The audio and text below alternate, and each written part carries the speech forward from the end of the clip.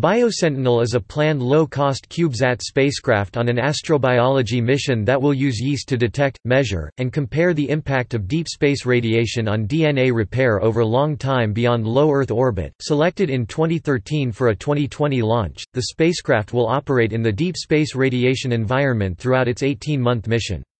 This will help scientists understand the health threat from cosmic rays and deep space environment on living organisms and reduce the risk associated with long-term human exploration. As NASA plans to send humans farther into space than ever before, the mission is being developed by NASA in collaboration with some universities.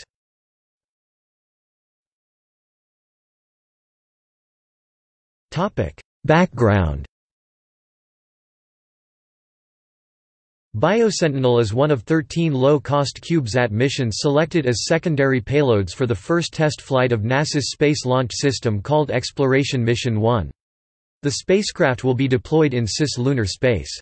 The BioSentinel mission will be NASA's first time since Apollo 17 in 1972, to send living organisms to deep space beyond low Earth orbit.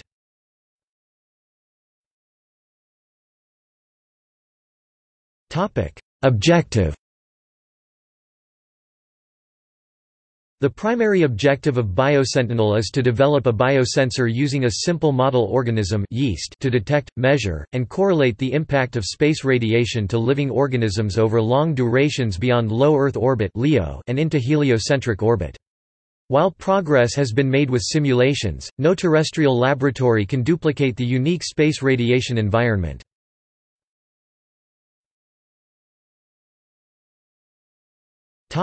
Biological science.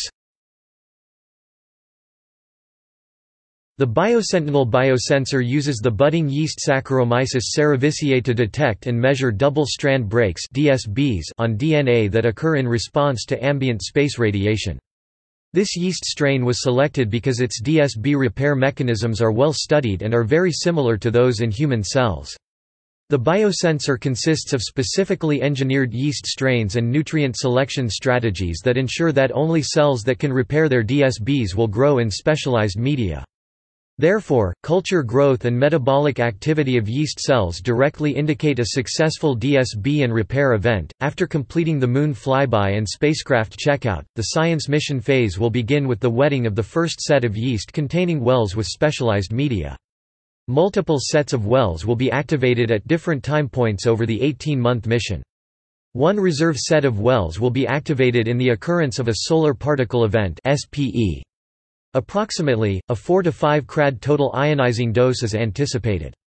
Payload science data and spacecraft telemetry will be stored on board and then downloaded to the ground. Biological measurements will be compared to data provided by onboard radiation sensors and dosimeters.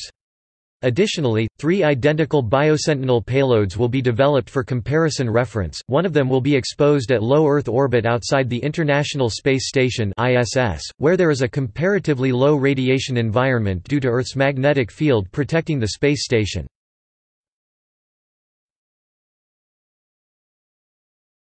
Topic: Spacecraft.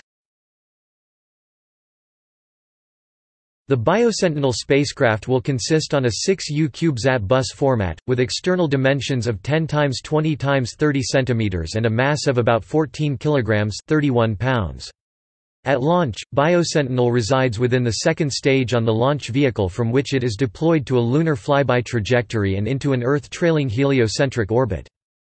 Of the total 6 units volume, 4 units will hold the science payload, including a radiation dosimeter and a dedicated 3-color spectrometer for each well. 1 U will house the ADCS attitude determination and control subsystem, and 1 U will house the attitude control thruster assembly, which will be 3D printed all in one piece. Cold gas DuPont R236FA propellant tanks, lines and 7 nozzles. The use of 3D printing also allows the optimization of space for increased propellant storage 165 grams. The thrust of each nozzle is 50 mN, and a specific impulse of 31 seconds. The attitude control system is being developed and fabricated by the Georgia Institute of Technology. Electric power will be generated by deployable solar panels rated at 30 W, and telecommunications will rely on the IRIS transponder at X-band. The spacecraft is being developed by NASA Ames Research Center, NASA Jet Propulsion Laboratory, NASA Johnson Space Center, NASA Marshall Space Flight Center, NASA Headquarters, Loma Linda University Medical Center, and the University of Saskatchewan in Canada.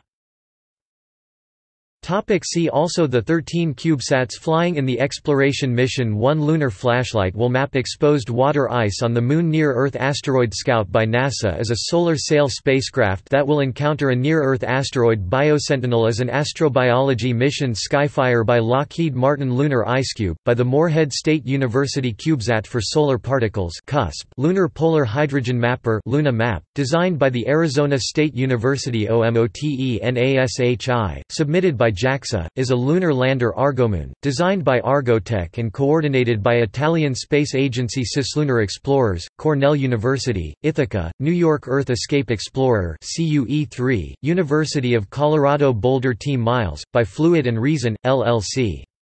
Floridastrobiology missions. BIOPAN Biosatellite Program. List of microorganisms tested in outer space. Oreos, Oreocube, Tanpopo.